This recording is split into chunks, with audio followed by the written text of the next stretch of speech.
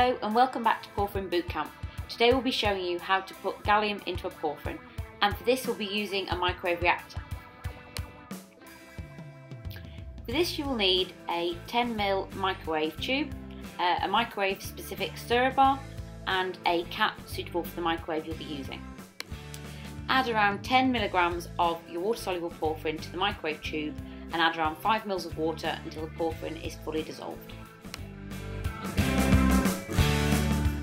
Next, add around 5mg of your gallium chloride. Try to do this as quickly as possible and under an inert atmosphere.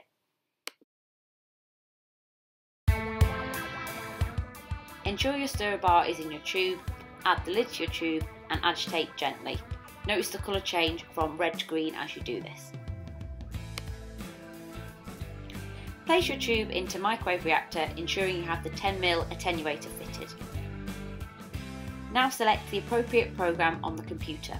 To produce the porphyrin we're making today, you will need a heat of 110 degrees, a time of 7 minutes and high stirring. The pressure and wattage settings will be set automatically by the machine. You're now ready to press start. Watch the active vent close, making sure that it doesn't jam on the tube.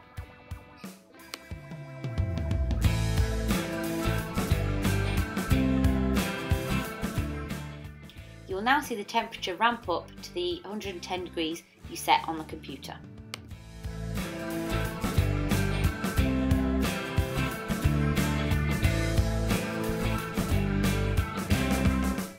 The microwave will cool your reaction automatically. Once it has reached 50 degrees, the active vent will move and you'll be able to remove your tube. Notice the red colour of the tube, which implies the reaction has been successful. However, we can check this using TLC.